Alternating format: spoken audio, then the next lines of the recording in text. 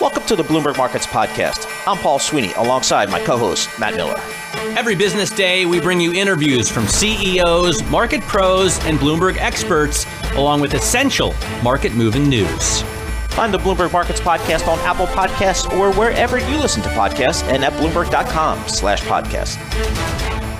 10-year Treasury yield now down back below 1.5% at 1.48%. That spike in yields yesterday really spooked markets and I think got some people to kind of think about valuations here, think about asset allocation here. Let's get the lay of the land with Jim Bianco. He's a president and founder of Bianco Research. He's also a contributor to Bloomberg Opinion based in Chicago. Jim, thanks so much for joining us here. What do you make of the action over the past couple of days? Again, having yields shoot up here, and we saw a lot of commodities flash, maybe some inflation signs. What do you make about what's going on? I think what you just said is right, is inflation signs. I've been trying to say that there is two different words that we need to keep our mind on, and that is reflation, which you hear a lot of, and inflation. And people use those words interchangeably, but they shouldn't because they're two different concepts. If interest rates are rising because of reflation, that is real growth is coming back, earnings are coming back, people are getting jobs, then Chairman Powell is right. Higher rates reflect a confidence in the economy. But if we're crossing over to that it is inflation, and that is your loss of purchasing power, your dollar in a year will buy you less than a dollar now if you own a fixed income security. By the name, fixed income, you don't get any more dollars in a year, you get the same number, but it buys less. You don't want to touch those securities, and that's why rates could be going up, and it would be very bad for the stock market. So I think we're caught in this push-pull is to, yes, we know the economy is going to come back strong this year. That's not the issue. The issue is how much of that's going to be inflation, how much of that's going to be real growth. And with the surge in commodities, as you've mentioned, and other measures, people are getting more and more worried that we're going to see something we haven't seen in 25 years, and that is an actual inflation boom.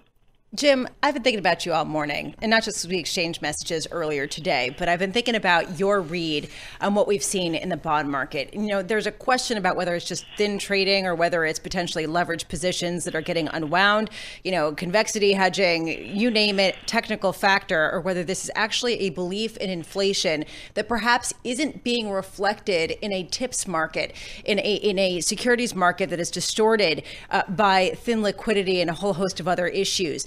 Can you what's going on?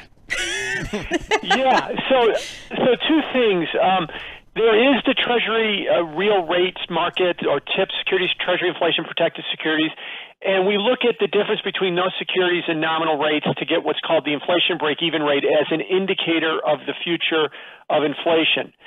The biggest buyer in that market is the Fed. They have bought more bonds in the last year, TIPS bonds, than have been issued, and the amount outstanding for the public is actually declining. That's how many they've bought. So my point there is they've got a giant footprint all over that market, and I've been doubting the measures that we've been getting out of that market. So that is an inflation indicator that people said, look, there's no problem there. But it could also be because the Fed's stomping all over it. But to your other point about what's going on in the bond market, if you're not a bond geek like I am, and I'm going to put you in the bond geek category too. Paul's going to say that for me. Yeah, and you look at yields and you go, well, they're on their way to 1.5, and some people say they might be a 2 by the end of the year. I'm an equity investor. I own a business. Who cares? It's 2%. It's not a big deal. Or if it goes to 2.5, it's not a big deal. If you're a bond investor, it matters a lot because you could wind up with total return losses that could be very, very big. If you've owned 30-year bonds this year, you're down 20% on the year on the 30-year bond, one of the worst first 2 months of a year in history. And if you're buying bonds on leverage, because you can do that through the repo market, you can leverage your positions all you want, you could have catastrophic losses if we have a 2% yield coming in the next few months.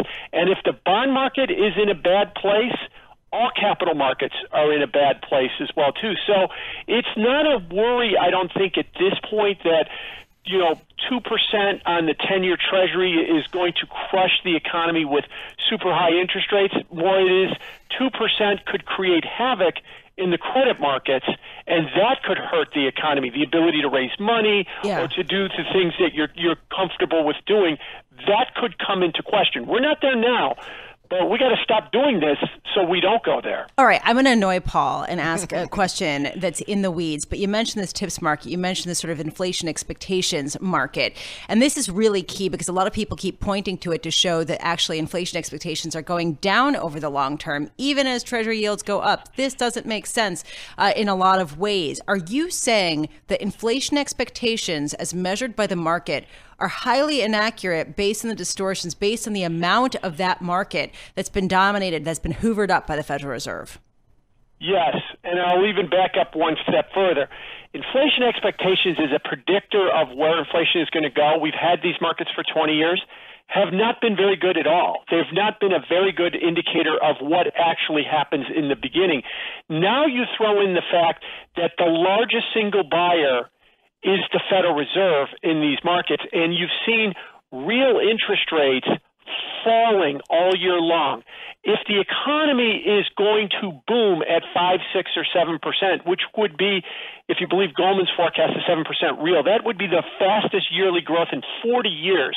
If we had that happen this year, real rates should be rising in that kind of environment. But they're falling, or at least the tips market has been falling. Why?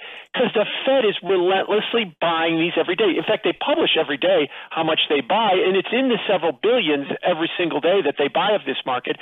So I'll quote the British economist Charles Goodhart. He's a good friend of John Farrow's. When a measure becomes a target, it seeks being a measure. We're looking at we're looking at tips as a measure of where the market thinks inflation is.